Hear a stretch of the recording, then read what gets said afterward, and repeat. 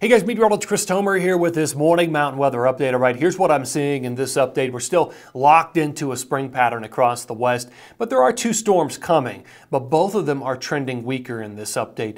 And the timeline 414 to 419, you can see where it times out for the Wasatch, Tetons, Colorado, and the Sierra. So for example, in the Wasatch, I'm forecasting light to moderate snow accumulation, late 414 into 415. Colorado, moderate to heavy accumulation.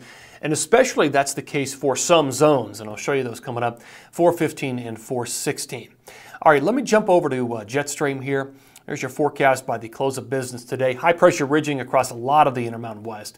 Your trough or storm system is on approach to California. By 413, it's there. 414 starts to make its move, and by 415, it's sliding through Utah, Wyoming, Colorado, and New Mexico.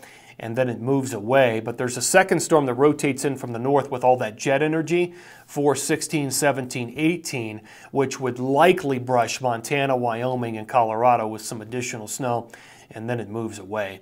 And then the pattern kind of opens up and it really warms up. Look at that subtropical branch. There's a bit of a disturbance there moving into California that likely spreads some rain showers with a warmer pattern into the Intermountain West. All right, here's the forecast.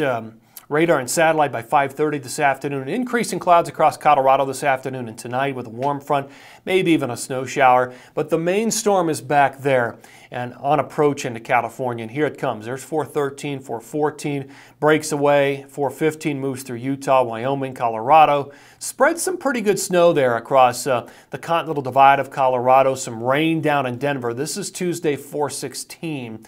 And then it slides away. Second storm comes in from the north and brushes a number of areas with some additional snow. But that storm is much weaker than what we were talking about the last couple of days. And then here comes that warmer pattern, 420 and 421 with some rain showers.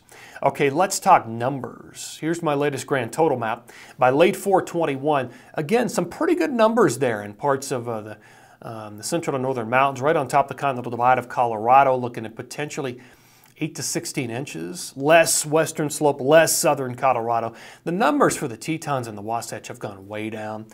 Just the weakening of both storm systems and the track shifting. In California, moderate, light to moderate snows, you know, at mid elevations. But if you were to go higher up, you'd be at a foot or more. And that's what you're seeing there with Mount Shasta. Okay, let me break it down by time period. So today through tomorrow, most of it's in California. 414 through 416, that storm makes its move, drops a little bit of snow in Utah, and moderate to heavy snow, again, right on top of the Continental Divide in Colorado. Looking at some snow up in interior BC and Banff. Final time period, 417 to 421. Again, with the weakening of that second storm, there just isn't a whole lot of additional snow here, 417 to 421. Going into the northeast, a couple of rain showers today, tomorrow, and maybe some light snow at the very tail end of this time period. But again, not looking at any major snow storms in the forecast at this point. All right, guys, thanks for tuning in here. Always appreciate it, and take care.